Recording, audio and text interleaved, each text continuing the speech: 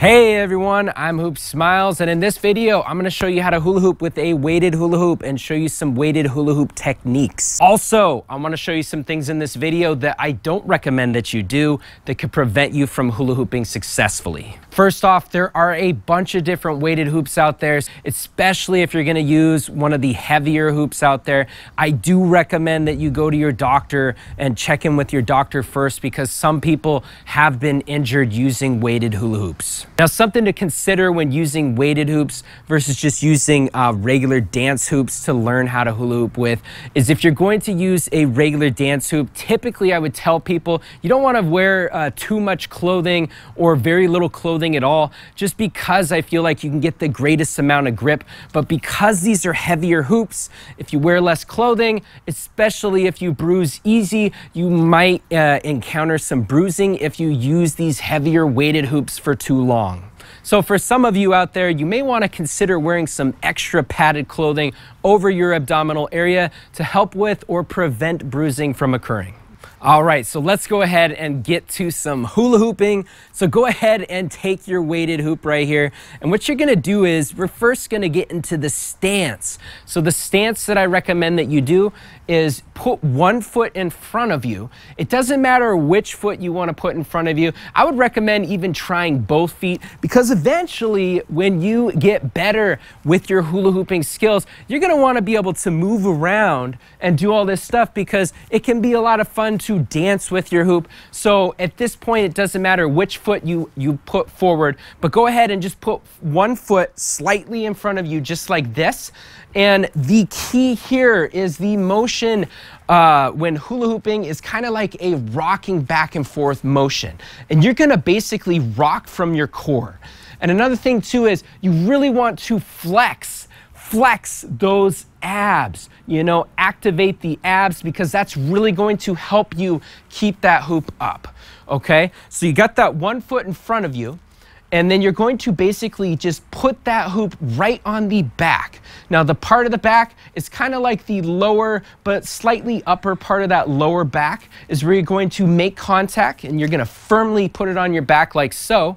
And then basically what you're gonna do is you're going to just kind of wind your hoop up and you're going to give it a nice big spin around your body while you rock back and forth. Okay, now when you are standing with your feet, something that's really important is you want to point both toes forward. I notice some people have a tendency, they want to, slide their foot and point it to the side like this. Try to avoid that, but point both toes forward while you are hula hooping. Also, it's really important that you stand up straight, okay? Avoid this slouching. And also, when you are rocking back and forth, avoid trying to rock from your shoulders like this. Because if you do this, there's a chance that your hoop will just fall down. Instead, when you are doing your rocking motion, you are rocking from your abdominal area, your core area. And your feet, pretty much for the most part, should be flat on the ground.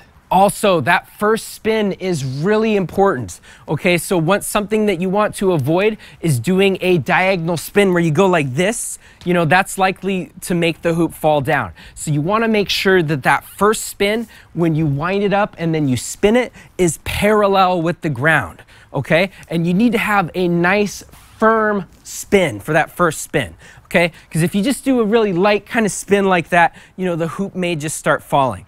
Also too, really make sure that you are moving your body at that core section, okay? See how I'm just kind of rocking back and forth, and I'm rocking from here. Okay, this is the key. Rock from here and not from your shoulders. When you're spinning that hoop, a good spot to maintain it on your body is kind of around that belly button area. So here is sort of that belly button area on my body. So try to keep the hoop at that spot. Because oftentimes, especially if you're a beginner out there, if it starts to go down, it's likely the hoop is probably gonna fall to the ground if it goes below that area. But there are some ways to save the hoop from falling. If it starts to do that, you can try ducking a little bit. Also, spin the hoop faster. Okay, if the hoop starts to fall, just kind of do those motions, that rocking back and forth motion faster. Now, before we move on in this video, I want to ask a couple questions. One being, what are you most challenged with when it comes to hula hooping? And number two, what do you want to get out of hula hooping? What do you want to learn?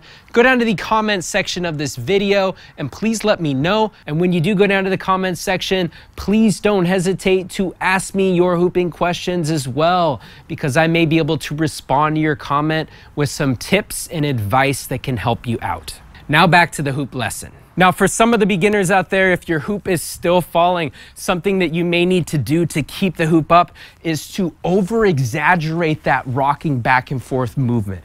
You know, really rock back and forth to keep that hoop up.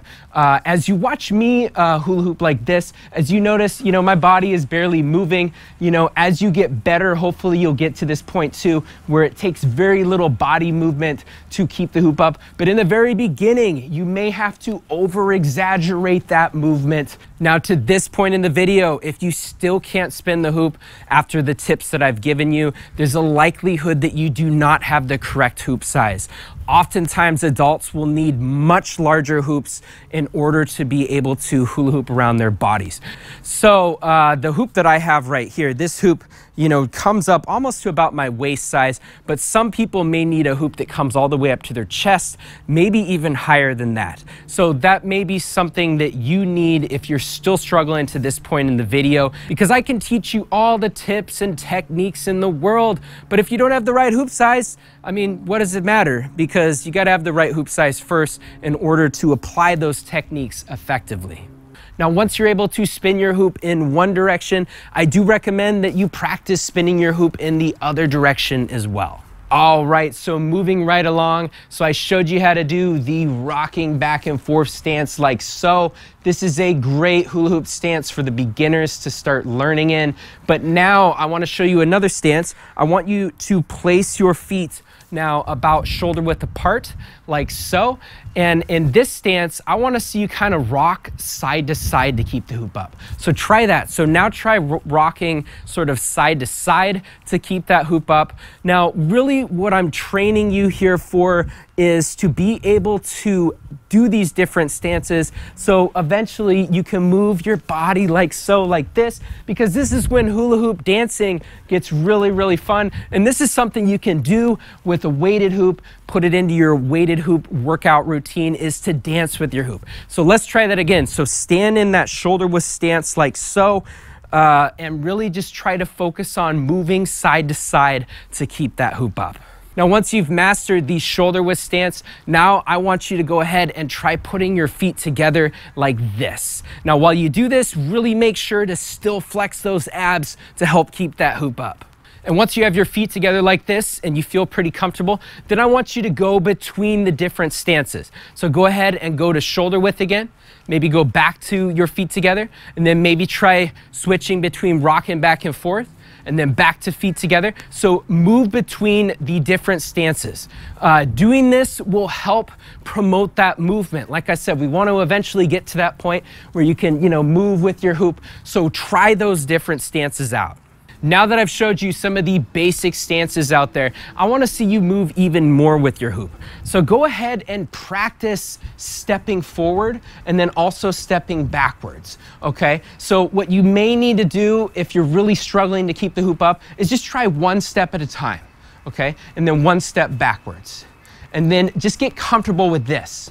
And as you get better, then you can eventually start walking with your hoop. Okay, that is really the key, is to be able to walk with your hoop. And if you're able to walk with your hoop, and also too, try this in both directions, because you want to be able to walk with your hoop in both directions. Okay, and once you're able to do that, that's something fun that you can do. You can go outside and practice walking around. I also recommend that you practice your side stepping. So step to one side and then step to the other. And as you get better, I recommend trying to do this much quicker, you know, going to both sides. Now, along with being able to walk while hula hooping, I also recommend that you practice spinning in your hoop as well. Okay, so you can spin the same direction that your hoop spins. I feel like this is the easiest way to do that. Now, if you're struggling with doing a complete circle, maybe only do a partial circle. You know, do what you need to do until you can finally get all the way around, and keep practicing that so you get better. Also try the other direction as well. Okay, this other direction might be a little bit harder. Sometimes it can make it feel like the hoop is spinning much faster around the body. Really, once again, you know, doing these little movements, I feel like if you can master those, it's gonna just get you one step closer to doing sort of that dance workout routine with your weighted hoops. Now, if you're still struggling to keep the hoop up, I do recommend going down to the comments section of this video and just let me know what's going on, because I may be able to reply to your comment and offer you some advice, and I may be able to help you out. Now, if you're still struggling with learning how to hula hoop around your waist, I do have a bunch of other hula hoop tutorials on my channel, so I do recommend checking out my channel and checking out some of those other videos. Also, if you're interested in learning some weighted hula hoop exercises that you can do with your weighted hoop, I have a nice little weighted hoop workout video that you can check out on my channel as well. And if you want to hop over to some of my hula hoop videos, I put some video links in the description of this video as well. So there it is. I hope you enjoyed my weighted hula hoop tips and techniques. Until next time, enjoy everyone.